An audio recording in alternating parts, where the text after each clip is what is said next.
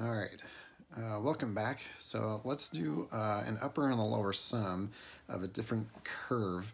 Last time it was with a upside down parabola, so now let's take a square root and we're gonna do an upper and a lower sum so you can see how they're similar and how they're also different.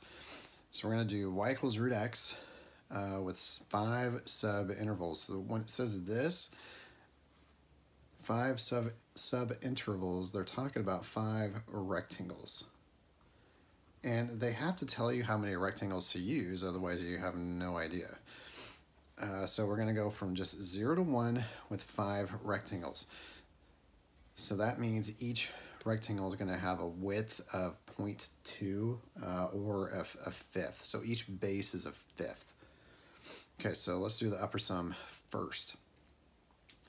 So when you draw in your rectangle, if you look at the sides between the left and the right, you want the one that goes all the way to the top of the rectangle, or the side that's the highest, and that would be over here on the right. If you did it on the left, there wouldn't be any height. So between the two, it's the one that hits the curve second as you go up. So on this rectangle, between the left side and the right side, the right is still higher. So the right side is generating your height, and that will be true all the way down.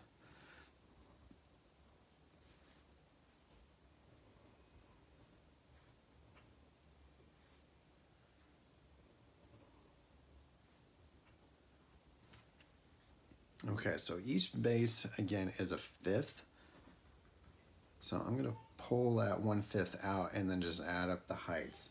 So for the heights, you're going to plug in, those certain x values into your function and just see how it comes out. So the height for first rectangle number 1 is going to be given by x equals 0.2. So plug it in, and you get root 0.2, and then just keep going. So then root 0.4 plus a root 0.6 plus a root 0.8, and then plus, now you can finally plug in the last one, which is 1. Square root of 1 is 1. And if we had calculators, we could keep going with this and get decimals, but since you don't have one, you just leave it like this. Don't bother with trying to simplify those things out. You can just leave it alone. If you wanted to simplify them, go for it, but I'm not going to expect you to. Okay, so there is your upper sum. So now let's get the lower sum. So when you draw your rectangles, your height is going to be the one that's shorter. So between the left side and the right side, you want the side that hits the curve first. So it's going to be the left. So that first rectangle doesn't have a height. Rectangle number 2, it's going to go like that. And rectangle number 3, 4, and 5.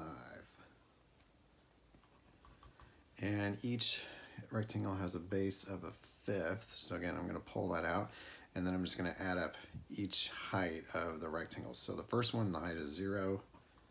Second one, the height's given by when x is 0.2, so plug that in for x.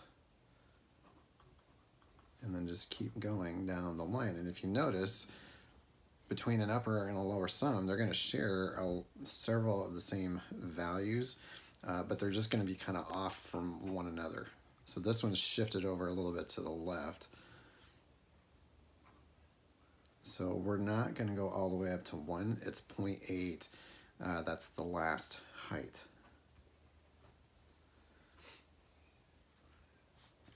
And then again, you can pretty much leave this alone. Just you can knock the 0 off.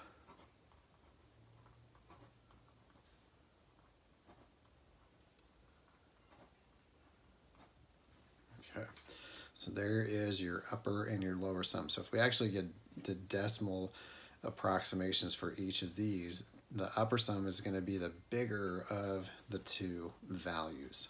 And it should be, because that's the upper sum. So these areas are okay, but they're just approximations. They're not actually equal to the under or the area under the curve.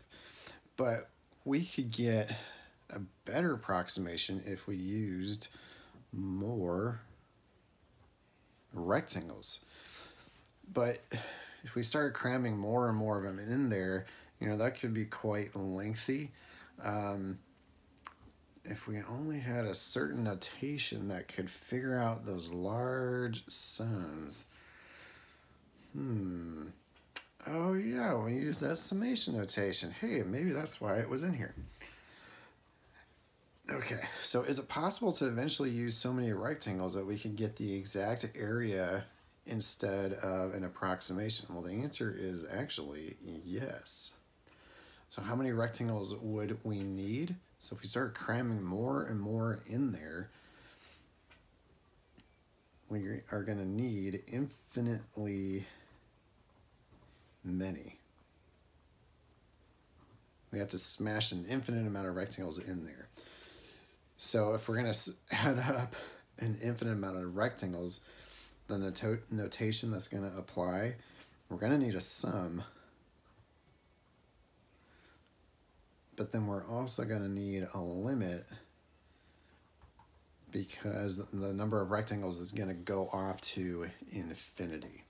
So I'm going to go ahead and stop this video here, and then in the next one we're going to find sums and then limits all together.